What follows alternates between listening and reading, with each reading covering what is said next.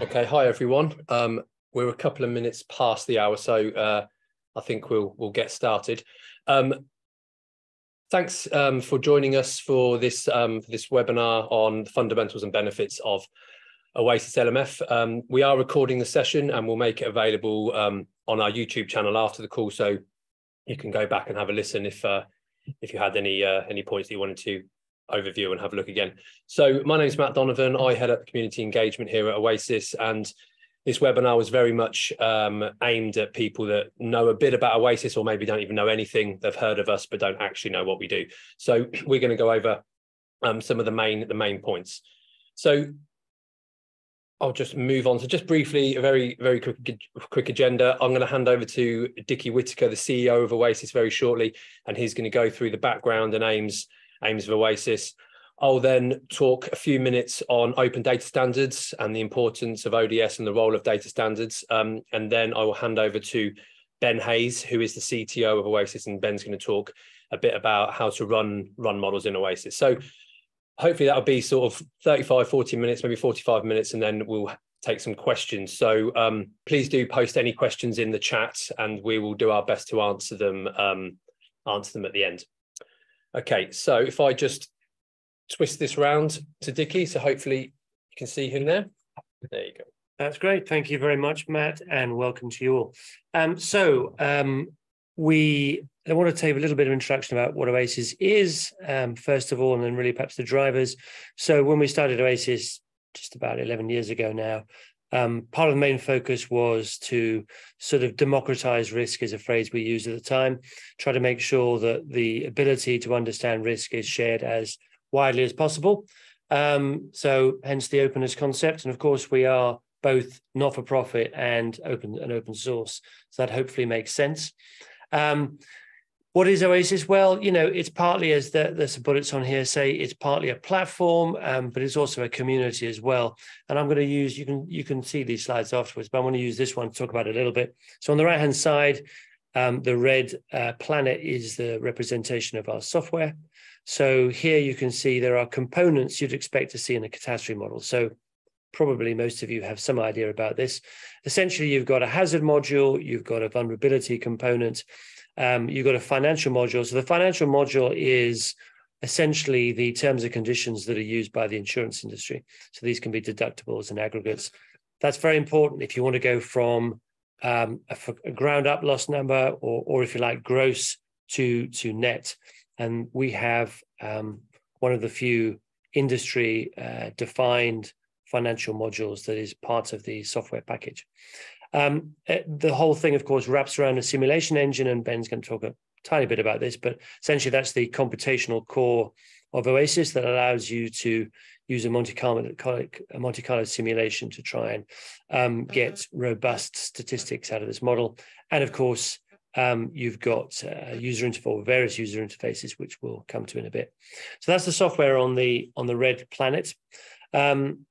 We then have a few other bits that are important. So we have market standards, which I'm not going to talk about right now, and Matt's going to talk about. But perhaps I should say on the market standards that Matt's going to focus mostly on exposure and results standards. But actually, the whole of Oasis is a series of standards, essentially. The whole software is a sort of standard. So that's another component that's important for us. And then on the left-hand side, models, and I'm going to come to that in a second. And then the bottom, there are sort of methods of deployment. Maybe one thing I should talk about before we get on to sort of models and some other components, you'll see in the red planet something called the Model Development Kit. I can't remember if Ben's going to talk about it. Ben says he's going to talk about it a bit, so that's right, I won't go into that. So that's sort of a little bit about Oasis. I'm just trying to think if there's anything else I should mention about that. Looking at my colleagues, might have done enough on that then. Let's move further forward. Right. How is Oasis funded and owned? The answer to that question is that it is owned by the companies you can see on the screen. These are the members of Oasis because Oasis is constituted as a not-for-profit company with no equity, no shares, just members. And this is the list of members that we have at the moment. And that is expanding on a fairly regular basis. And they as well as being members, provide a fairly substantial part of our funding as well. So I think if you're outside of the insurance or reinsurance industry, these are some of the biggest names from the insurance, reinsurance, and broking community that sort of drive how insurance works on a global basis.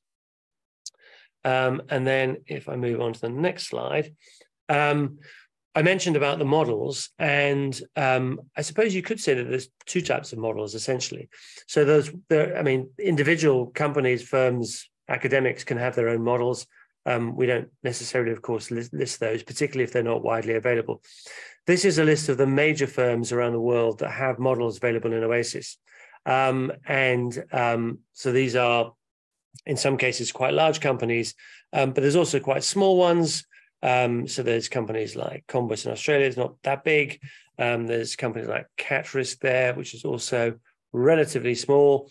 But there's also companies like CoreLogic, ARA, and others that actually are pretty big firms. In every case, though, there is real advantage for these firms with these models having the ability to put their models into Oasis one platforms. And the advantage is partly for the model developers, but actually it's also for the model users. If you're using models and you want to have 6 models representing different levels of expertise or geographical specialty, then you don't want to have 6 platforms. That's just really irritating and hard to consume. So by having one platform that can consume all models, that makes it so much more efficient. And as of a few weeks ago now, one of the market leaders on catastrophe models, a company called RMS, which I'm sure most of you have heard of, has now allowed these models in Oasis to be available specifically through one of our providers called NASDAQ, to be able to access those models into the new RMS platform. So that gives an even bigger marketplace for the level of standardization we have, and essentially the sort of marketplace we have for that. I think we'll have opportunities for questions. What are we saying about questions? People are going to ask questions. Ask questions on the chat. So actually, I just mentioned about the RMS thing, so I won't do that again. We're working quite closely with an organization in the US called the Institutes, and they have a specific unit within the Institute, an affiliate, that focuses on catastrophe risk and standards. So we have a close relationship with them.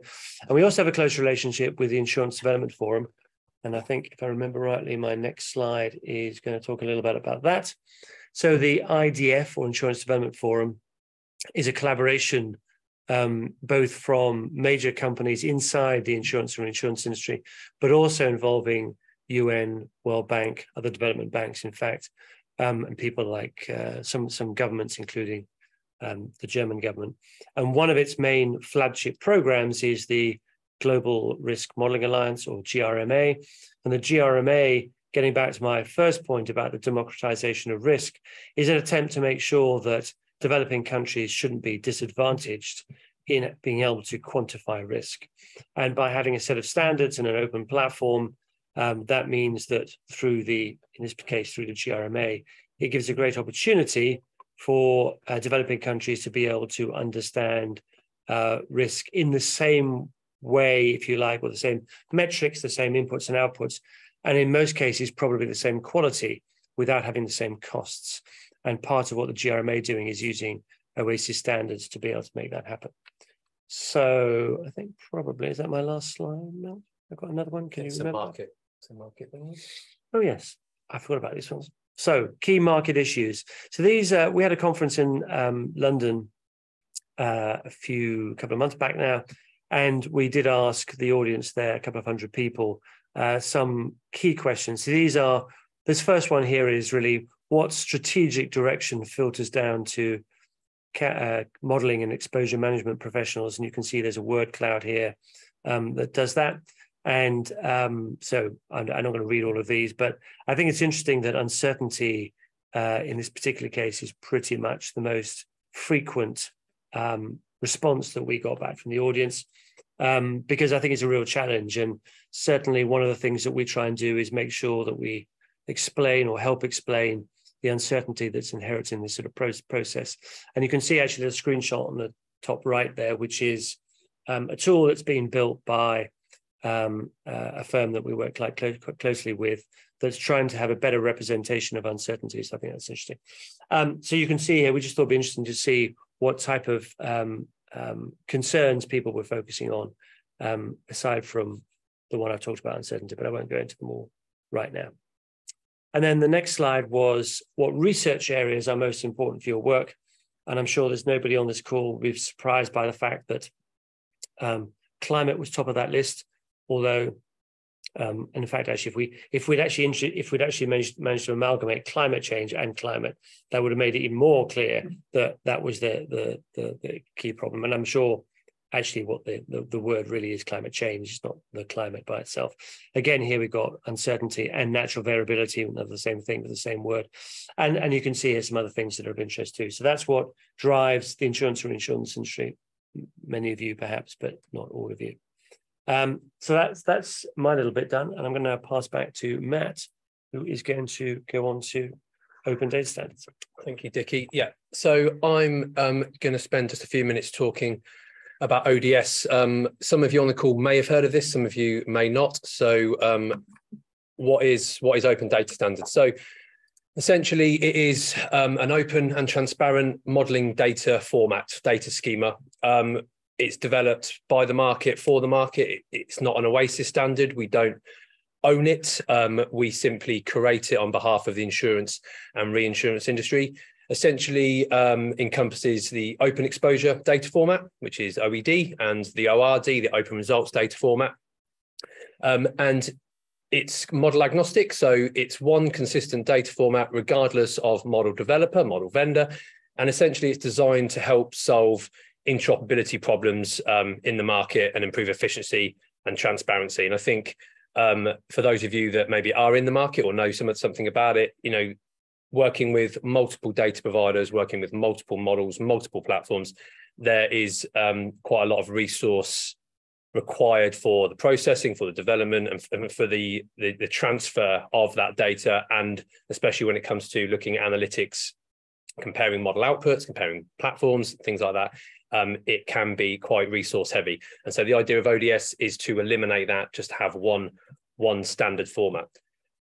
For the last 3 or 4 years, maybe 5 years, it has been focused on property cat. But last year, we released the first version of a data schema for liability class. And at the beginning of this year, or April this year, we released the first version of cyber. And we're now in talks to get a marine working group to talk about the first version of a marine data standard, and it's in progress, and it should be out end of this year, beginning of next year. So Oasis, yeah, we create it, and we actually chair the steering committee, which governs the sign-off and the governance of the data standard, and it's made up of attendees from the companies you can see there on the screen. So some other model vendors, some large brokers, insurers and reinsurers, and we all get together 3 or 4 times a year, and we simply okay updates, we sign off updates and implementations, just to make sure that the fundamental or the one core operational version of that standard exists on a GitHub repository. It's completely open, free to use. You can download it from GitHub and look at the data spec and start using it freely right now. We do hear from people in the market that say, well, we've been using OED for our cat modeling for some years, and we've started putting our own fields in there for our own internal purposes, which is great, but that then doesn't turn into a standard. We then end up having multiple or hundreds of versions around the market, which essentially means it's not the standard. So what we do is we encourage the community to send us feedback, send us input, to give us ideas on what they think should go into the standard, and then that's what the committee does. We talk about it, and we will, develop. That's how the standard develops, and that's how the versions come out. So, like I said, there's links here, and you can access these afterwards. Completely available, free to download on GitHub. And this last point sort of takes me to my next slide and where we're taking open data standards. So, like I said, it's very much been focused on property cat for the commercial insurance and reinsurance industry. But now what we're doing is we're trying to incorporate more public sector humanitarian use cases and starting to look at population information, demographic data, infrastructure, and agriculture. And so as a part of that, ODS version 3 was released at the end of last year. And like I said, it's now incorporating all of that population, demographic, socioeconomic information. And this is to align with the GED for All database, which was developed by a few people, Gem, ImageCat and HOT. And what we're trying to do now is align ODS with other information, other standards. And we're working now with the GFDRR, another acronym, Global Facility for Disaster Reduction and Recovery, which is administered by the World Bank. And what they've done separately is create something called the Risk Data Library, which is the RDL. And that essentially is a common set of standards, but more for hazard, exposure, and more vulnerability information, which is used, again, more for the humanitarian, disaster risk and climate space. And so what we thought would be good, and what we're trying to do is work with RDL and guys at the World Bank and align these two standards, which means that you've got ODS, which focuses on commercial insurance, reinsurance information for exposure and financial information. And then RDL, like I said, is more the hazard and vulnerability side. And when we align them, we're now making it available for people that use ODS to be able to now have or capture that information for hazard and vulnerability in a more standardized way, which is used in RDL. And that then will lead to having outputs more based on hazard. So you can start having specific outputs for things like wind speed, flood depth, earthquake seismicity, severity, and things like that. So you can start building up those outputs more and more, because at the moment in ODS, we don't have the standards for the hazard and vulnerability. And so rather than reinvent the wheel or duplicate efforts, we're aligning with RDL, and that's something we're actually working on now, and it should be sort of rolling out by, I'd say in the next 3 to 6 months. So ODS is developing, and we always encourage the community to get in touch and work with us, because it's completely open dialogue. It's a transparent community, and we want everyone to get involved. And essentially, we want ODS to be the market standard for this sort of data.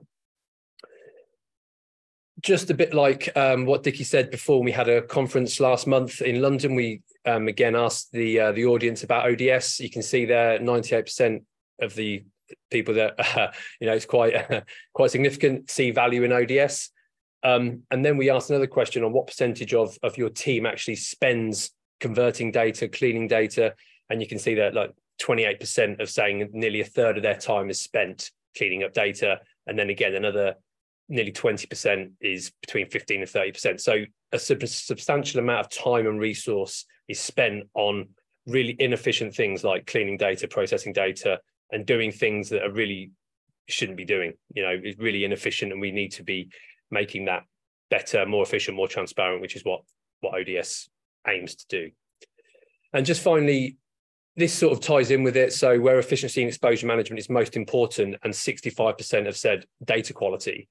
And so that ties in with data standards as well. So having a consistent data format like OED or ODS, it reduces the risk of losing that quality of data, the fidelity of data, the completeness. Whereas when you have to, like I said, process it, format it many different times, you can end up losing fidelity of data and information essentially. So it's quite important to the market, and that sort of highlights one of the highlights of the importance of ODS, and it's something that all models in Oasis subscribe to, and we use the OED format. And now a lot more brokers are now sending out or aiming to send out OED as a part of renewal packs alongside other main or alternative data formats. So traction is building and momentum is being gained. So again, after this, you can see the links and go and have a look at the GitHub repository and look at the data spec for OED. I'll now hand over to Ben, who's going to talk a bit about how to run a model in Oasis. Matt. So yeah, we're going to go through very briefly some of the options for how you can run models in Oasis. I won't go through in great detail because we don't really have enough time to go through all of that, but I've tried to outline the options available depending on what your user needs are, and provide some pointers for where you might run through that. So, as I say, how do you run models in Oasis? It really depends on who you are. If you're a model developer, if you're building models, then we provide a set of tools called the Model Development Kit, which Dickie alluded to earlier on. And this is a set of tools to help run the whole loss modeling framework from the command line from end to end. But it also allows you to run subsections of that workflow, so you can build and test and validate your model as you go. But it does allow you to run end to end and get results as well. So you can use it to develop and test the full model from the workstation. It is a command line tool. You don't need to install the platform per se. You can just run the code directly on your workstation. And you can install on a laptop, server, or in the cloud. It's just a Python package. It's available through the PyPy, which is the open source Python package installation tool. And it's as simple as running pip install Oasis LMF from the command line. And it's self-documenting. So if you install that package, you'll be able to go through and see all of the options available of how to run and build models in Oasis using that. If, however, you're a more kind of traditional user, you'll probably want to install the Oasis platform. And this is a more traditional approach to running cat models. It's not a command line tool. It is a package. It's accessible via a user interface, but also via a suite of APIs, which are open and documented as well. The Oasis platform is Docker-based, so it will work across whichever operating system you're working, either Windows, Mac, or Linux, and you can install and run models on your laptop or on a server or in the cloud. It'll work for kind of any scale of application that you want. We have, I can't take you through everything now because there isn't quite enough time, but we have a lot of videos on YouTube, which will show you how to install and run the platform on your chosen operating system. And once you have it installed, it's all there. And there's an example model that we install as a demonstration model we use called PyWind for testing and documentation, and you'll be able to go through that and see an end-to-end run of our example model. But we also have a number of other kind of open access models, things like, I think you probably see on the little image here, Dominican Republic. So someone else just joining. Dominican Republic, earthquake model from GEM, and there are a few others out there. We have a Bangladesh model that's available open source as well. So the Oasis platform, the standard Oasis platform, is usable for single users on a workstation, or smaller companies who want to deploy it on a server and make this open user interface available to all of their employees. But moving up, so I'm on the wrong one now. What have I done here? There we go. If you're a larger company and potentially have more users and more needs around volume of runs, so typically if you're running hundreds of analyses a week, you might want to look at our Oasis Enterprise platform, which is a new release that we have. Someone else joining in a sec. Can you do it? Yeah. So the Oasis Enterprise platform uses a piece of technology called Kubernetes, developed by Google, to distribute workloads over many, many workers. So this effectively allows you to spin up lots of virtual computers and break large jobs up into lots and lots of small jobs and run them at scale very efficiently and very cheaply as well. This is something that we released kind of middle of last year, so it's still a relatively new product, but it is being used in production by some large insurance companies already. This would typically be run on a on-premises server or in the cloud. This isn't something that you'd necessarily do on your laptop. This is really for kind of industrial scale usage. We do have example implementations, as I mentioned, with the standard platform in Microsoft Azure, and there's a GitHub page there with, you can see an example of which has all of the assets to get up and running very quickly with our example model, and then you can add additional models as you need to. The user interface that we provide does work with this system, but more normal approach would be to use the API layer to systematically integrate this with existing systems and pass in exposure data, analysis requirements, and extract the results. And then the other option that is available is really available for any size company, but this is the software as a service provision, which I think we touched on very briefly earlier on. But this is a kind of growing number of third-party organizations which host and run models on your behalf. So they offer various commercial services, consultancy, and full support with running these models. And some of them provide custom user interfaces. I've got an example at the bottom there of the one provided by NASDAQ. So we've got a couple highlighted on the right here. NASDAQ, who run a system called Risk Modeling for Catastrophes, NRMC.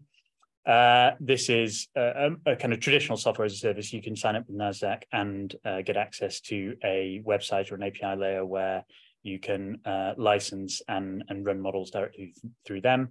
Impact Forecasting now have Oasis embedded in their Elements platform, so you can run through Elements.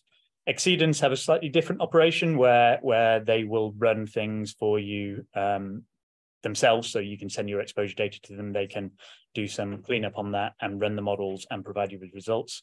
And then we should add to this now, as Dickie mentioned earlier on, RMS, who have just started integrating Oasis into their own new platform as well to offer as a third-party service.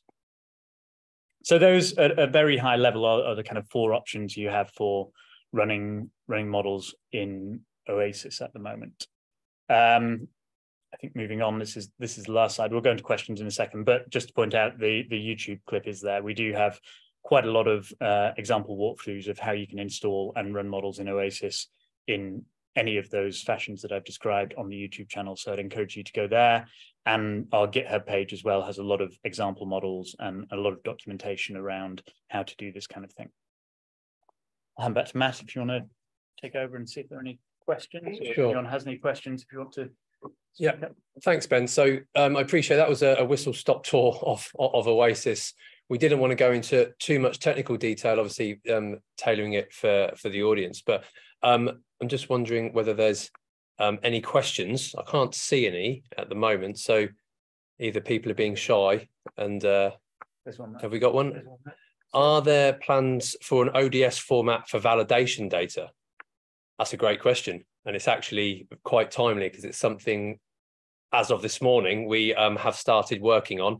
It's not available yet, but we are working with some people, some experts in the market who are well experienced with model validation, and that's a really good question. I don't have anything to add, but yes is the answer. We're working on it, but I'm sure Dickie can maybe elaborate a bit more on that.